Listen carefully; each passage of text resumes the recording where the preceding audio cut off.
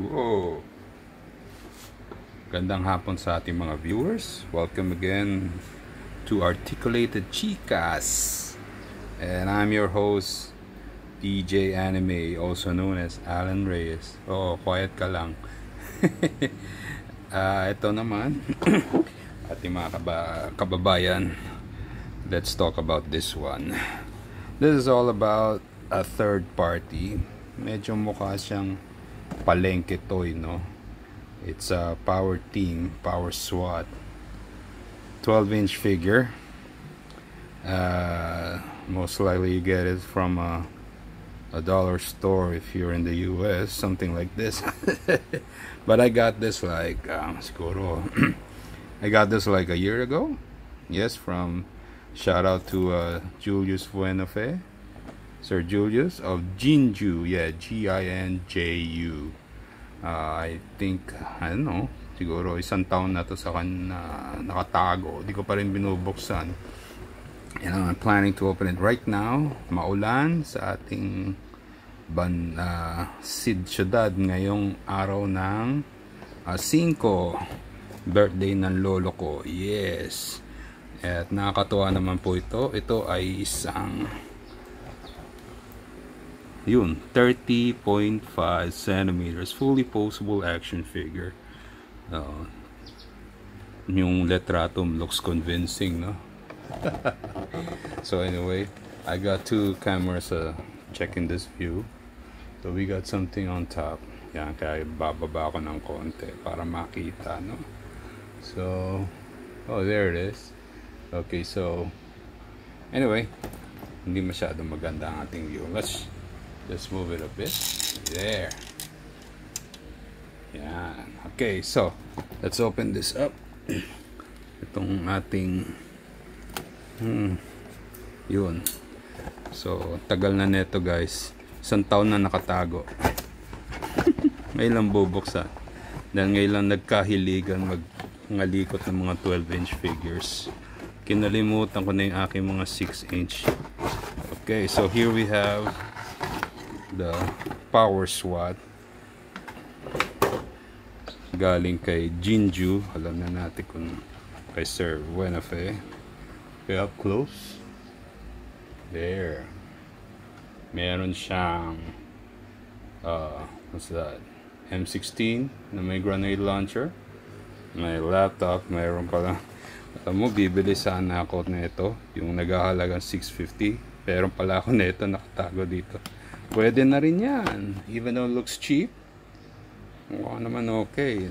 Right? So, meron rin siyang posas.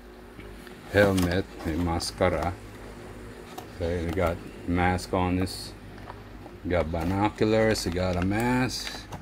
We got half glove. Baton. And it's all... Naku! Siyam-siyam. Iba naman to. Papaguring ka pa, oh. Grabe naman, no? Kamusta kayo dyan, mga kaibigan? Papanoorin nyo ba ako patanggalin to? Di ko makita sino na anong ayun. There's my cousin there. Rev. And shout out to Sir Mako. Oh. And congratulations on their shop sa Shopsville. Pupunta sana ako kahapon ba yun? Linggo? Kaso nagluluto na ako tuloy. Okay, so let's take off the figure first. Unahin na muna natin yung figure. And there's one reason kung bakit ko nang binuksan to ngayon. Of course, let's put it here muna. Diyan muna. Ito, this one right here. Galing kay, shout out to Sir Omad's Toms. Yeah, yun ba? Ano ba store mo? Nalimutan ko na eh. Omad's Speaker. Yun ba yun? Mac Omad's Doms. Boss Doms. Goror, he recognized this. It's been a long time. It's also like a year. Inubad ko lang yung damit. Nilinis ko. And nahubad ko na nga ito eh. Very nice articulated 12-inch figure. Now, ang talagang review natin is kung ito, mga gamit niya ay pwede sa kanya. Ito. Mas maganda kasi body na ito eh. Diba? Better articulated body. But I think this one is also nice. Has nice articulation. And I don't know, it looks funky. So, medyo may konting pagka-cartoonish. So, tayo muna natin, no? Oo. Ito mga kaibigan, yung mga malalaki ang katawan na 12-inch figure, big bodies, na medyo odd, cartoonish ang hugis niya. Oo. In short, baduy. Anyway, let's see his face. Opo, siya. Sino ba yan? Iba kamukha niya. It looks like what? Looks like Loki. No, it's not Loki. But first, since we take off the mask, let's just check it out. If this mask gonna fit on this guy, of course, it's a stretchy mask. Okay, we got 1 point here. Looks good on him. Right. And then, of course, the main topic, kung kakasya tong damit na to. Yun lang naman habol natin eh. I mean, habol ko pala. Kaya ako binili to kay Sir Julius. How are you, boss? Yeah. And to other viewers here from abroad, checking out this live. And also, this will be uploaded on YouTube, my channel. DJ Anime. Yeah, if you check out Bad Trip. 147 videos ba yun? Bigla akong sinuspend dahil may nag-link doon ng porn, naglagay ng porn link sa aking comments. So we got the coat off. Well, first we have to remove this. Ang haba pala ng pantalon neto, no? Better check this out. If it's gonna fit, of course it will. This figure has a big body. And of course, this thing will fit on to this guy. Ay, hubad! Check that out. It has nice articulation, but it doesn't have the chest one. The chest. What else? His head. About his head. Oh yeah, I can go pivot left and right. That's a nice touch. Yeah, but the figure. This man, this looks like Superman. Yeah, with a big body. Check it out. Yeah, masyado siyang malaki. Pero, ayun nga, malaki na. Kung tinayo mo, same height. Pwede na rin. So, pero mas forma to. Biruin mo naman. No? Let's see. If it kicks like this high, this guy can kick this high. There. See? There. Oh. Okay. And this one has what's called this thing? Double knee joint. Yeah, has a double knee joint, but this one doesn't have it. And so what else? Oh yeah, on the elbow, it's just this guy goes for 90 degrees and this guy can go all the way. So this is a better articulated body. Kaya pipili ko to. Thanks again to Boss Omads McDoms. Kamusta na? So sa tingin ko mas maganda talaga kasi itong body na to. Bigyan natin siya ng special treatment. S.W.A.T daw to. S.W.A.T uniform.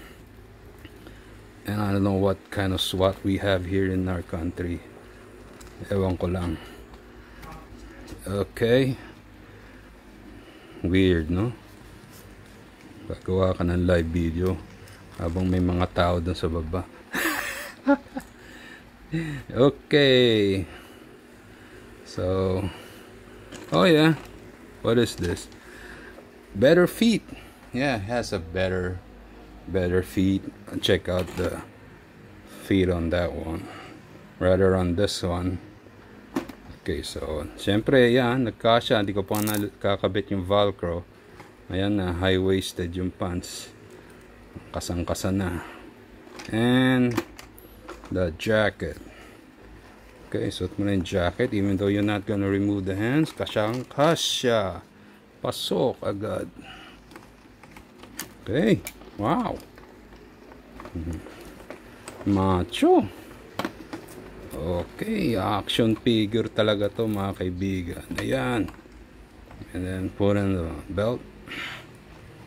Tighten up the belt. Okay, what else we got here? Oh, mga pinsan ko, mga nanonood. And I can't pull this buckle up. There.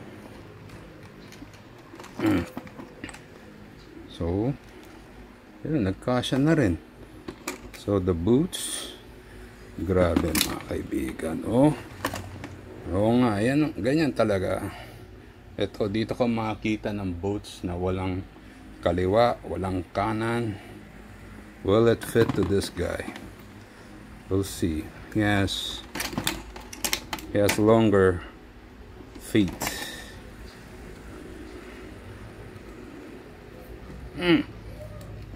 Ayan na nga, hindi nagkasya.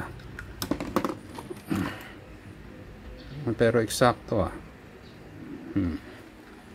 Let's try. Let's do this. And it's not working. Yun lang ang di nagkasya sa kanya. Kung pwede lang hatiin to, crack this up and this thing will open like one of those Barbie Ken dolls shoes. And yeah, it doesn't fit, so let's forget about it. Alright, move away. And now for the accessories. Itong M16 payat pero pwede na. Looks nice. Nicely painted too, flat siya. Okay, so mukhang convincing rin, no? Pwede nang pwede. Problema, wala siyang boots eh. Anyway, he doesn't have any boots. We got this laptop and bullhorn. Meron dito na to, 38 paltik. Itong gloves, yung gloves ay parang cover lang eh. And number one thing I wanna see talaga, itong helmet. Ha? Naka-ano rin siya, naka-tie wire pa rin. Pa?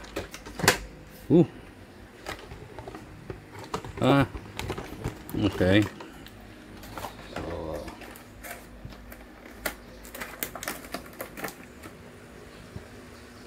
Okay. Itong helmet. Yan, nahulog na si Brain. What? Oh, okay. Yun. Ayun, bagay. Looks good. This guy's on the move. Well, helmet wise, because yung gloves is hindi maganda, pantakip lang. Meron siyang kinakabit sa belt. Oo, meron. But anyways, before I continue this,